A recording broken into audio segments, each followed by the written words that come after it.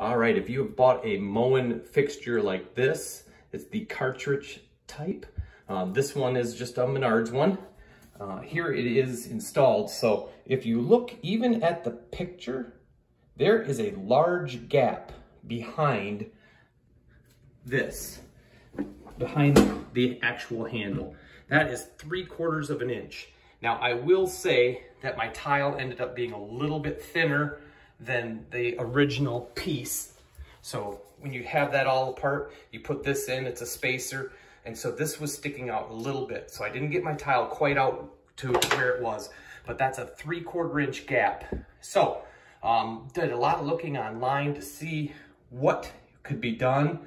And a lot of people were talking about shimming this out or moving the faucet piece back.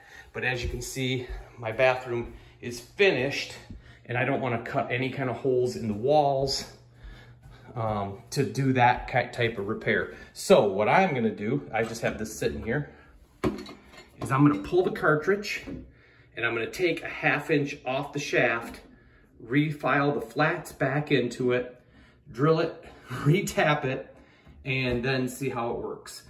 At worst case scenario, I'm only out the cartridge, but if it works, it's going to look a lot better. Okay, so the first thing that I did is I covered up the mechanism because there's some little moving parts in there. I believe this is considered a 1222 cartridge. So that's the one that you only turn it on and off. You don't have any adjustment on flow. So I'm gonna just take a little file. That's my angle. And I'm just gonna go ahead and I've marked a line back here at the 1/2 inch. And I'm just duplicating what was there. I'm gonna make a new flat spot on it.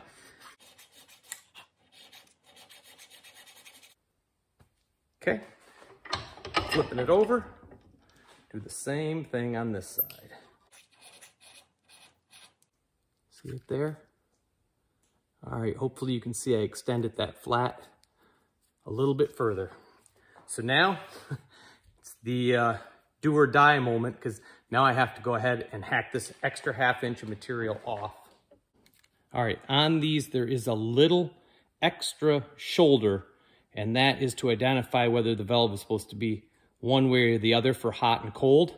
So what I did is I just put a little X, just took my file and made a little X where I'm going to cut it off. Okay, there definitely weren't threads that deep. So they only had threads just in the very top of this thing. So I do have to drill it out. The hole was deeper, but the threads stopped just shy of the hole. So that's okay. I'll just file this off and now we'll drill it out. All right, so we got our hole started. This is brass.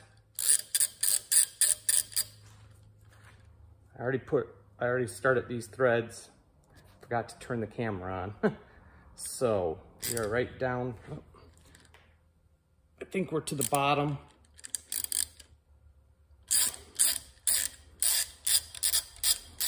We're to the bottom of our hole.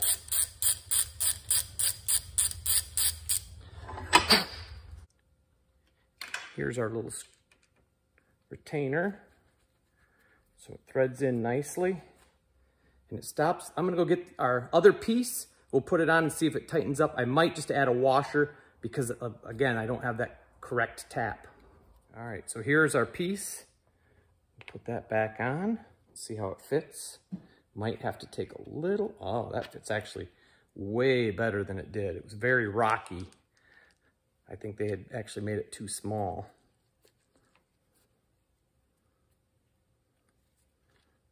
Okay, so it is still moving a little bit. I'm gonna see if I can throw a washer on and just see if a little tiny washer will do it.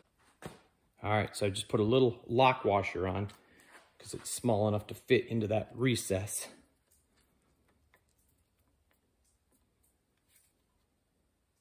All right, I think we are good. Let's go test it out and see how it looks.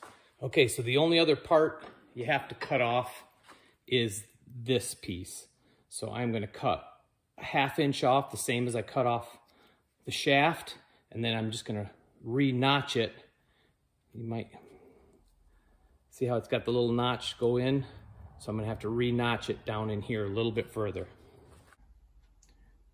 All right, the shaft went back into the velvet assembly, no problem. And now,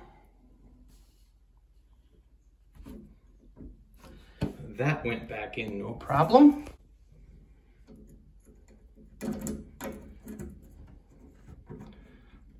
So all that seems good. We'll go with the next piece now.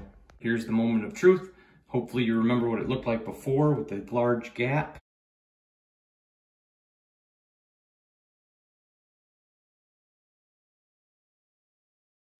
So there it is, all finished. I was still able to use the little stop. Actually whittling down that piece of plastic took longer than drilling and tapping that piece of brass. So it does look better.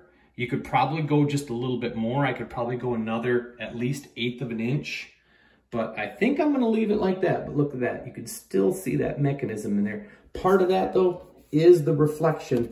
So that's another weird thing that they did there. They're getting reflection off the back side of the handle, which makes it look even worse than it is. But you can still see some of the mechanism back in there.